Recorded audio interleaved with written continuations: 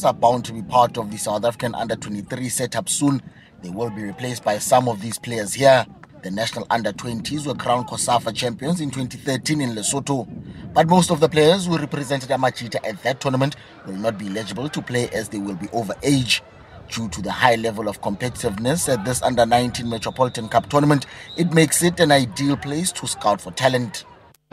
One of the best tournaments in the country, if not in the continent, especially for the under-19s. I mean, this is the final phase of development for players, and most of the players here should be ready for competitive football, professional, NFT, maybe PSL, and this is their opportunity. This is the best platform for them to show, and if they are ready for performance football or they're not ready.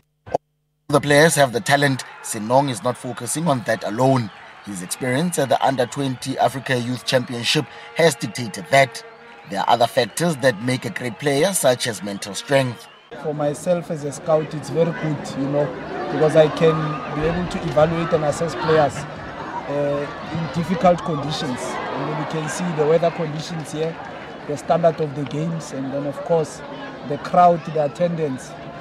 All these are contributing factors to assess a player's personality and mental strength, if he's capable of going far or not. The final will be played on Monday. By then, a new generation of junior national players will have been born. SABC News, Cape Town.